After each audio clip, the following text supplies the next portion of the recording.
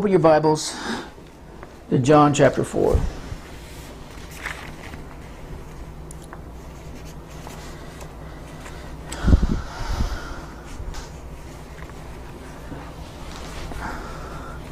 Put up a timeline chart that you have on the screen.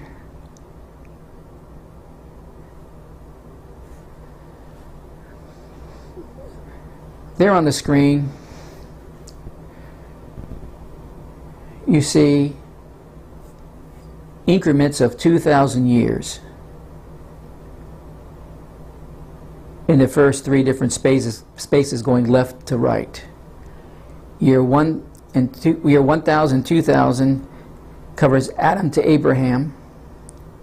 Year 3000 to 4000 covers Abraham to Christ.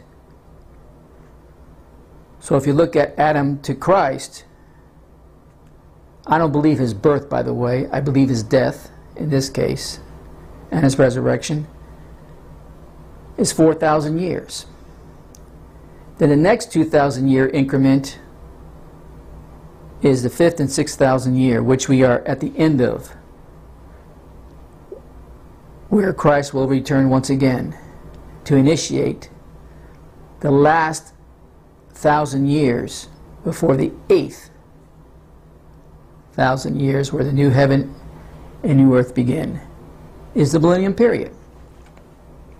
So you have from left to right, broken up with the line, horizontal line. You got 2,000, 2,000, 2,000. That's 6,000 years, followed by another 1,000, which makes the 7,000 years. Leave it up there for a few minutes so people can write it down.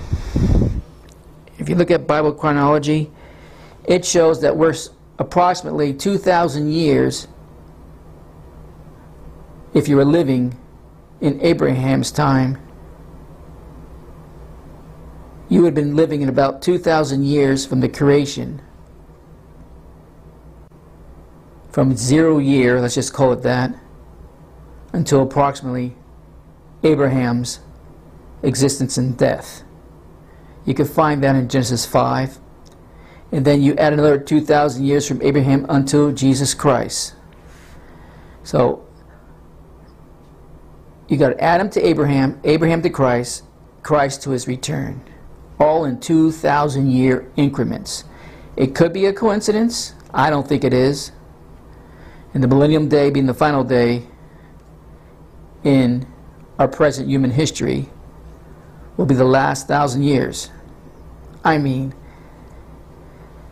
if you look at it, you don't have to be a brain surgeon or any type of genius to see that there's a pattern here, including the last pattern since Christ's death to his return probably will be another 2,000 years until his second coming.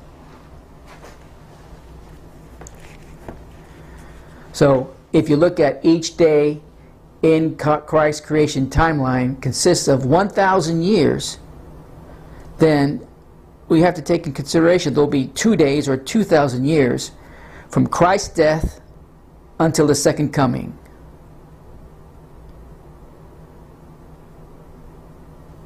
You got that? Now, last time I showed you in scriptures different passages that made the point concerning these certain days or 1,000 years, mostly in the New Testament, as I pointed out to you, through the Bible stories, that it's imprinted in there, even though you can't see it, the message of Christ's first coming and his second coming. Now, when you look at this particular timeline that I showed you, you also see analogies in the scriptures that point to the same thing. That's why I had you turn to John chapter 4. Let's go to verse 39. That's like, when you read any passage in the scriptures, there's so much meaning in so many verses than just the obvious meaning behind a verse. and what either Jesus was relating or the apostles were relating, especially in the New Testament, and even in the Old Testament. And you're going to see in the Old Testament when I get to the patriarchs, what a powerful message behind the message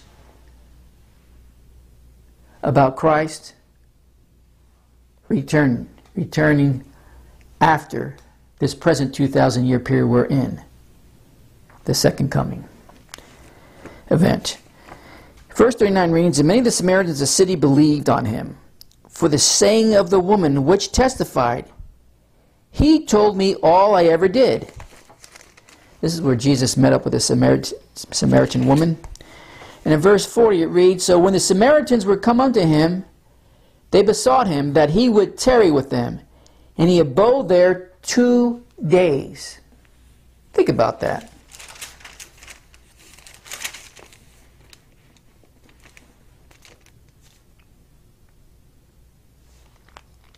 Here Jesus is dealing with the Samaritan woman.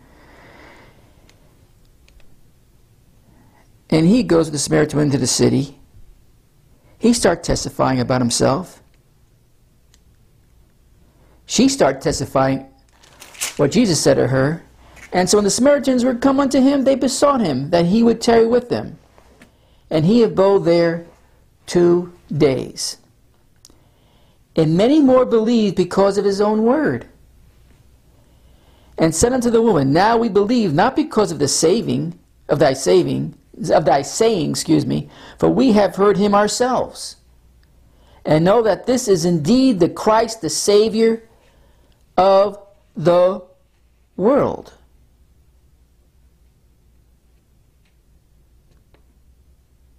Now after 2 days, he departed thence and went into Galilee. Jesus stayed with this Samaritan woman among the Samaritans in that city. In this case, the Samaritan woman typifies the type of church, a type of the church. He stayed there for 2 days. Isn't that ironic? That's what we just read. He stayed there for 2 days. Now, you might say that's a coincidence. You might say you're reading more into the scripture than it really is what it's trying to tell us, what's really there. Possibly. But you see this pattern once again developing. Not just in the scriptures, but other scriptures also. Jesus stayed with this woman, this Samaritan woman, which is a type of the church, for 2 days.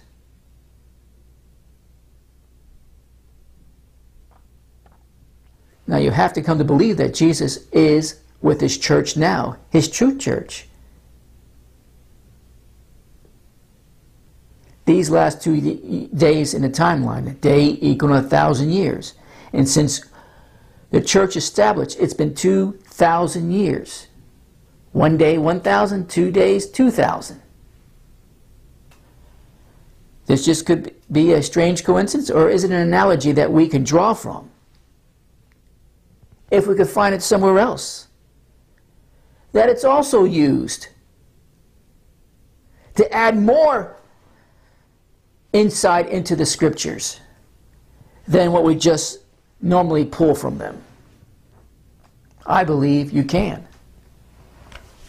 So write that down. Jesus stayed with the Samaritan woman, which is a type of the church, for 2 days. We just read that.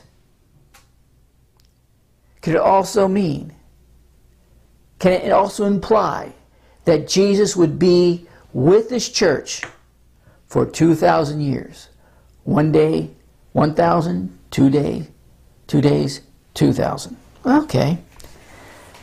Let's stay with the Good Samaritan type. Let's go to Luke. Chapter 10.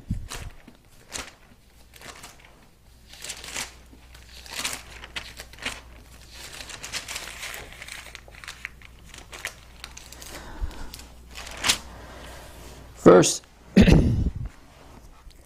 Let's see if we should start. Most of you know the Good Samaritan story. I'm just going to start at verse 10. Well, let's just read the whole chapter. Not the whole chapter, but part of the chapter. And behold, starting at verse 25, a certain lawyer stood up and tempted him, saying, Master, what shall I do to inherit eternal life? He said unto him, What is written in the law? How readest thou? And he answering said, Thou shalt love the Lord thy God with all thy heart, with all thy soul, and with all thy strength, and with all thy mind, and thy neighbor as thyself.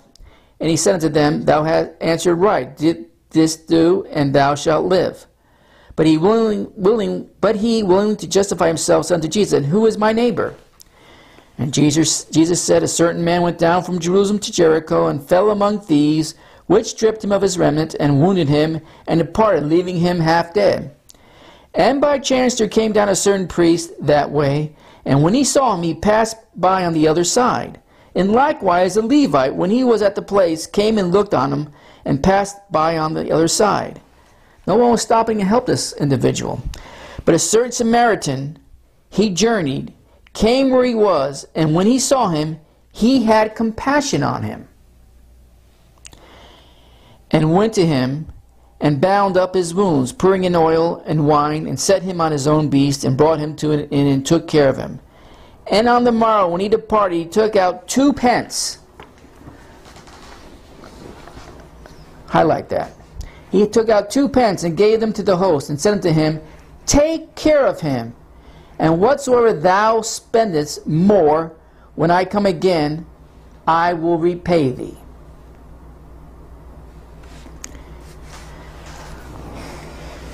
Now, even though Christ is not a Samaritan,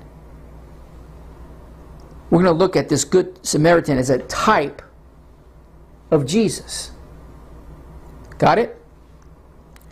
This Good Samaritan, as a type of Jesus, what did he give the innkeeper? Not 1 pence, but 2 pence. What is 2 pence equal to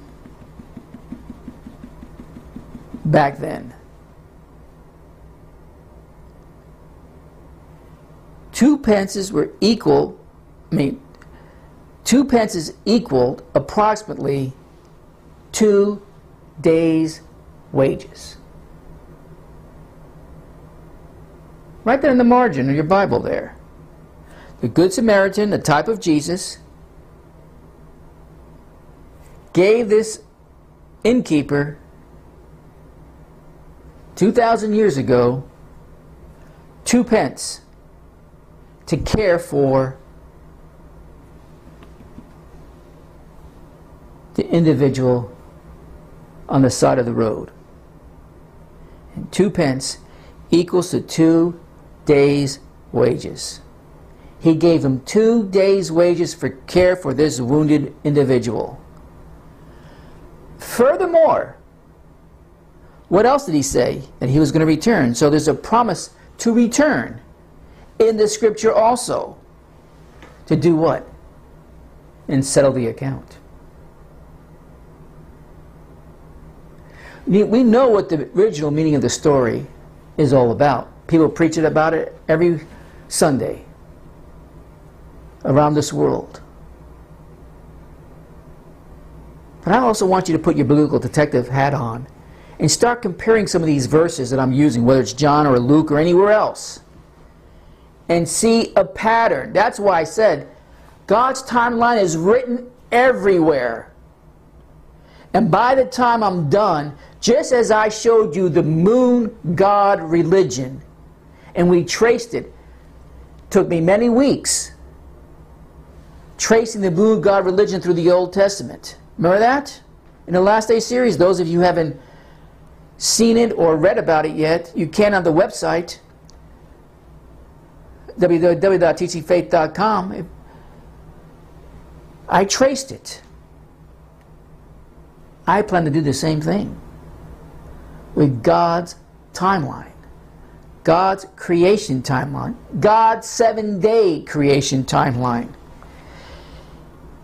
He promised to return and settle the account. Well, that's 2 coincidences now. One in John and one in Luke.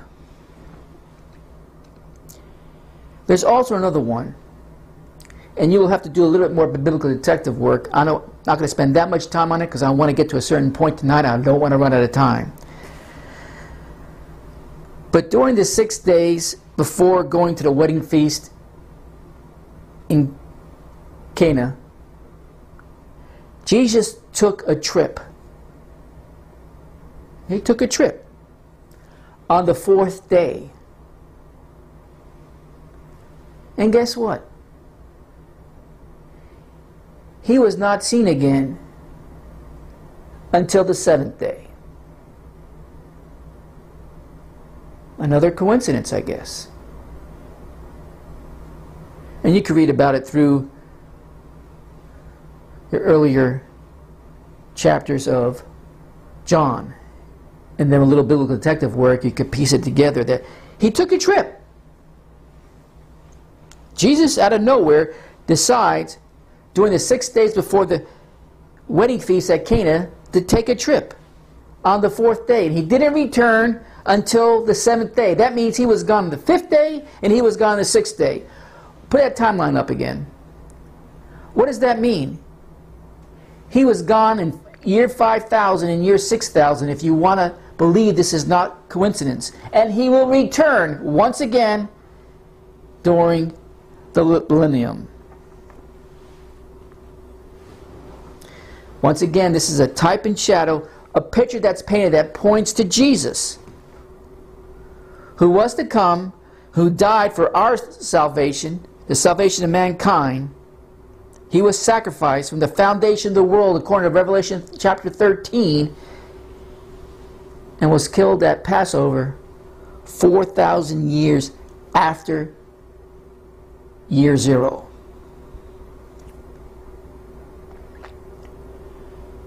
By the way, do you think it's also a coincidence?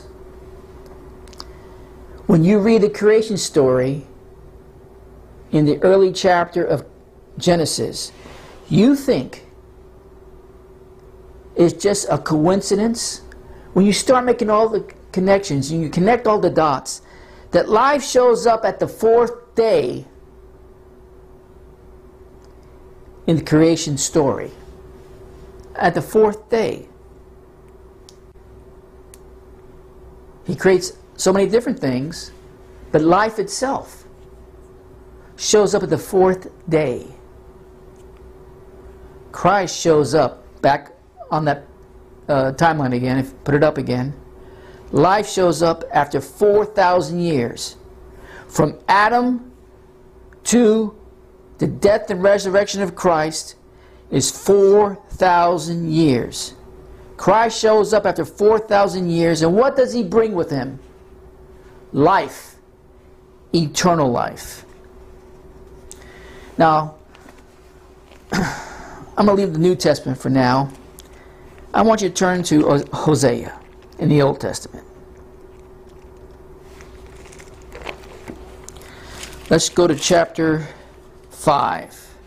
Hosea chapter 5. This chapter talks about how God punishes Israel, but there's more to it.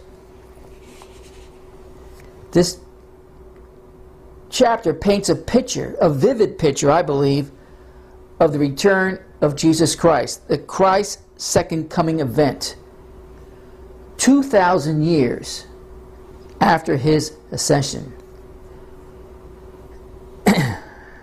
Most preachers kind of don't know how to preach on this particular chapter.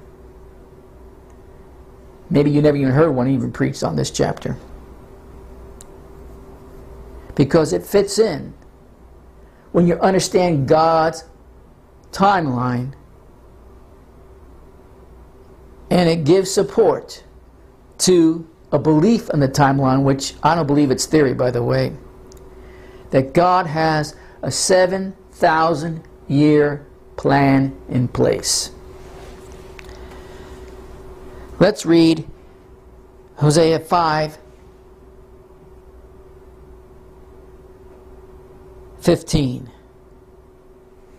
In fact, let's read Hosea 5:15 to Hosea 6:2.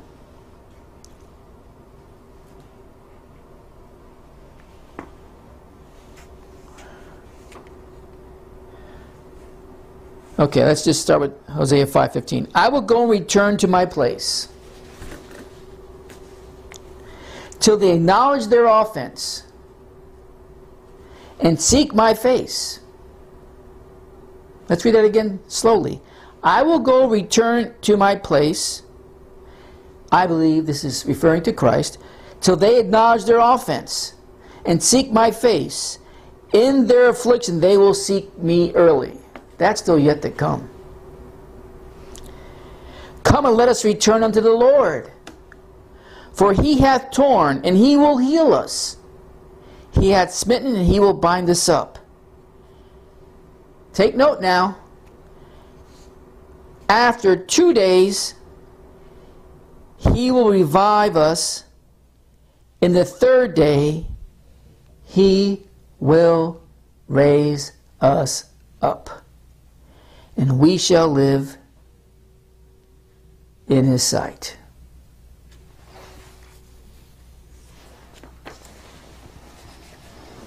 Not too many people know how to explain this verse. Let's read it one more time. I will go and return to my place till they acknowledge their offense and seek my face. In their affliction they will seek me early. Come, let's return to the Lord, for he hath torn and he will heal us. He hath smitten and he will bind us up. After 2 days. Let's stop right there. What does 2 days mean again? 2,000 years. 1 day, 1,000 years. 2 days, 2,000 years in God's timeline. After 2 days, he will revive us. In the 3rd day, he will raise us up, and we shall live in his sight.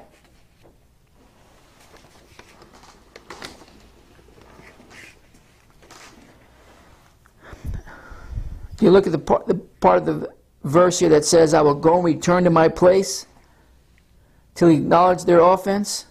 What is that referring to? Could it be referring to Jesus returning to heaven after being rejected? After being crucified by the Jews?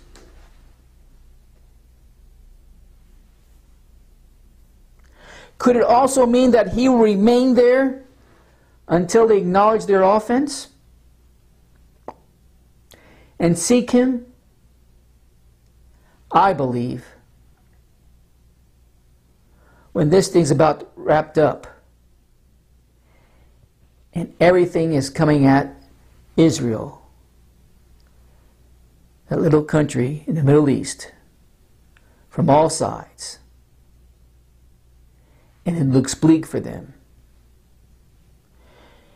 Could it mean that something miraculous, if you look at it, their mindset now, happens where they seek the Lord and acknowledge their offense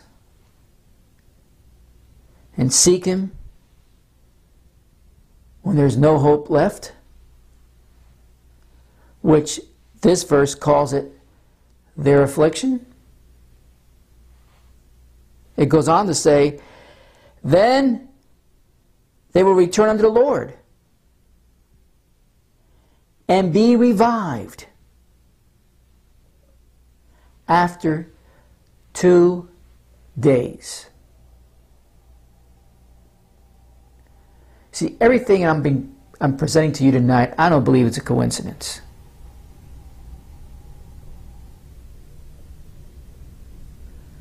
I believe the harder you dig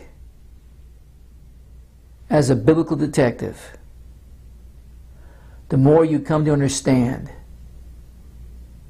the riches in God's Word from cover to cover there is. So much still needs to be explored. Now, some of the avenues that I go down turn out to be dead ends. But when it happens to be a coincidence over and over again when it's repeatedly throughout the Scriptures, both Old and New Testament especially. You got to stop and take notice, friends. Just because people know how to preach on these Scriptures doesn't mean that they're to be ignored. They're there for a reason. And that is to edify the body of Christ in the many ways that it does.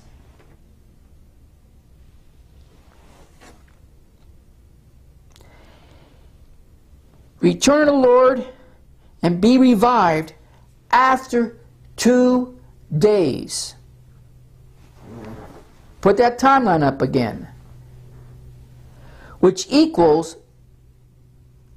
the third, from left to right, time slot on that chart according to God's plan.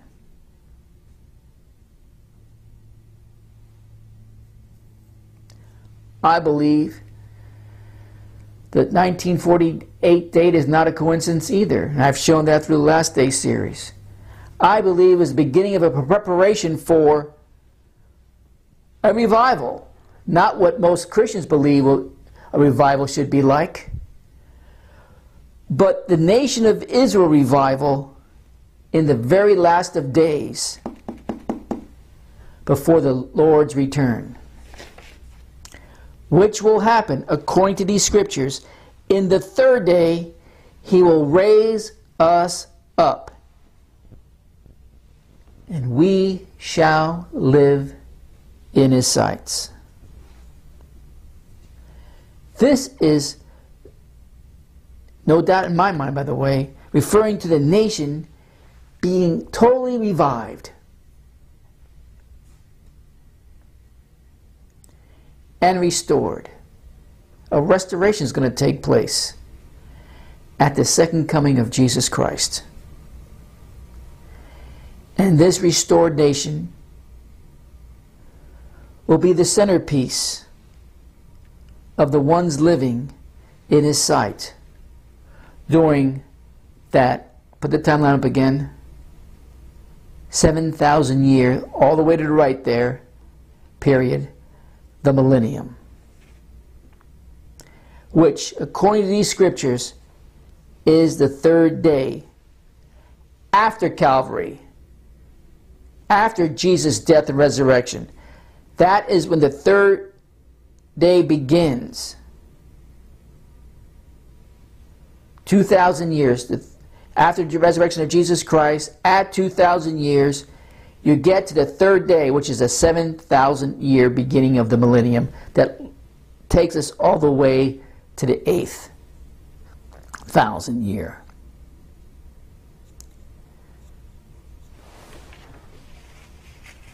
God has a plan for that nation. He has a plan not only for the Jews, but for the whole house of Israel.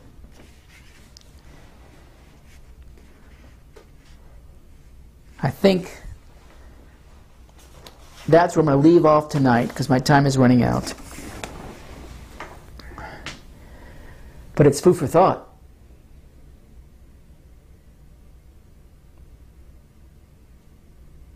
The Scriptures are loaded, folks, of God's intentions from the beginning unto the end. And if you thought this was fascinating, and it is,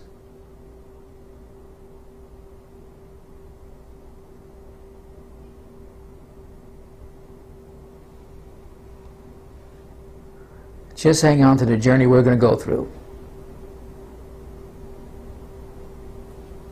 That proves to anyone